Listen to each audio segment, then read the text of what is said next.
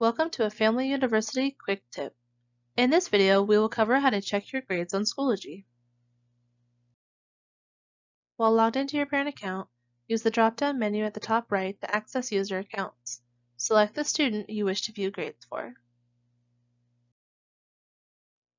You will see the student's name at the top of the screen. On the right side of the screen, you will see a notification box about recent grades. You can click on the type of assignments you would like to view, and then you will see the assignments in that category. Assignments recently marked missing will show up here with an orange hexagon. You can also click on Grade Report to see all grades. This Grade Report screen will allow you to download the student's grades as a PDF or to view them on this page.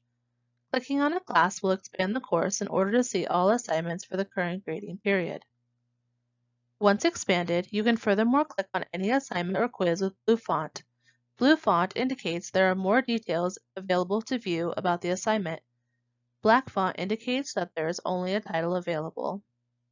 Missing assignments will be marked with an orange hexagon in place of a grade, and it will say Missing.